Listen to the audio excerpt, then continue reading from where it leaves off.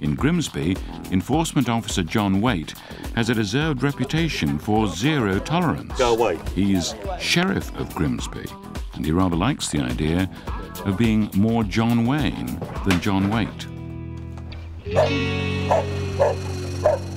Today, John has brought his posse to remove some unsightly wagons from a small homestead. Way out west, this kind of thing's been going on for years. There's been a number of warnings about the state of the outside of the property. Some of these vehicles have been here for some 20 years or more. What we're here for today is to execute a warrant.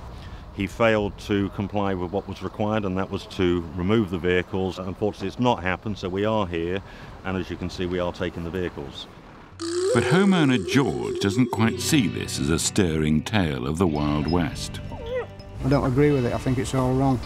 I can't see as anything as harmful to anybody there. I've been dealt a dumb blow because there might be old vans, but they're all repairable. They could have given me another day and given me a chance, and there'd been no need for any of this. The warrant clearly states we have to move the vehicles, so if... John decides a shootout would not be appropriate. It's time, he thinks, for a bit of diplomacy. In Grimsby, Enforcement Officer John, that's to say, the Sheriff of Grimsby, has instructed his posse to bring some order to the land belonging to the homeowner George. He's failed to listen to the complaints of his neighbours or the council's warnings to clear the place. He's resisted, and he's not going to give up entirely without a fight. I feel like kicking a man when he's down, is there? No, I don't intend to do that. No, you know that we'll offer you every help and assistance that we can. Yeah. We've had promises over the years, and they've never been kept to, you know. So if I wanted to give you the benefit of the doubt, which I can't, there's nothing to say that in 2 or 3 days' time we're not back here revisiting the same situations. The various notices have been served on you, and this has now reached a point where it can no longer carry on. George is now deep into his anecdotage. A lot of it are tools. I mean, some of this stuff I've had since I left school. It's my hobby. It's like people go out drinking, I don't drink. People gamble, people go to football matches. It don't interest me. I like to tinker. I'm a tinker. It's my train set. John may have a reputation for being tough, but he also understands how his actions can affect people. What we want to do is not only please the masses, which I'm sure we're doing in this case, but it's the individual themselves. I mean, we are talking about an elderly gentleman here. By doing what we've done today, in many respects, we have disrupted his life, albeit for the right reasons and lawful reasons. But he is at least now seeing that it couldn't continue.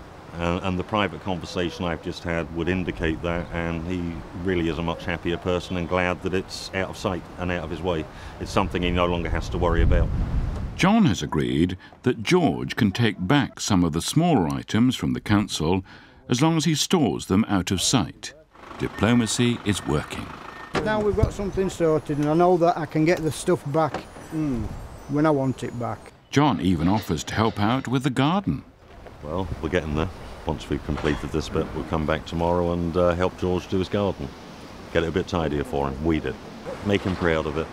But that's not an idea that appeals to George. I don't like gardens. I'd sooner have it concrete. George's property now looks fairly normal, so John can turn his attention to a neighbour's garden. So them two are coming as well? Yeah, because that's... Right. They're George's, but somehow they found their way into his neighbour's garden. Okay.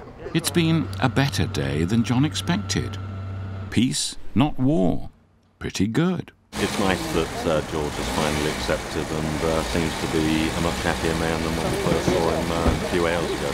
And I would think his neighbour's going to be pretty pleased that he's going to get part of his garden back again. Cheers, George. And no hard feelings. All right. Go on, give me that. Cheers, mate. Thank you.